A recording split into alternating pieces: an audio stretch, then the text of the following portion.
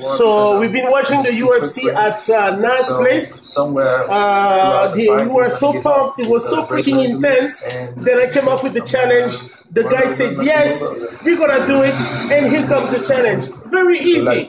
Ready? Let's go. 50 fucking push-ups. That's a start. Let's go. 50. Now we have to come close. You have to come close. Everybody in the box. So ready? I'm the guy that knocked you out. Ready?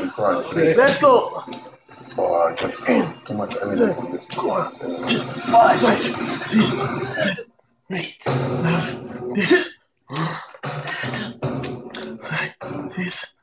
You know, I was young and I was excited. I just came off a big victory versus Hefty, and it was my first big name that I defeated. So I thought, hey, I can do the same thing I did with Hefty, I can do with Errol. But Errol is a totally different opponent with a different fighting style, and we definitely did not train that, but in the ring, something, just snapped. I just went in and walked right into an ass whooping.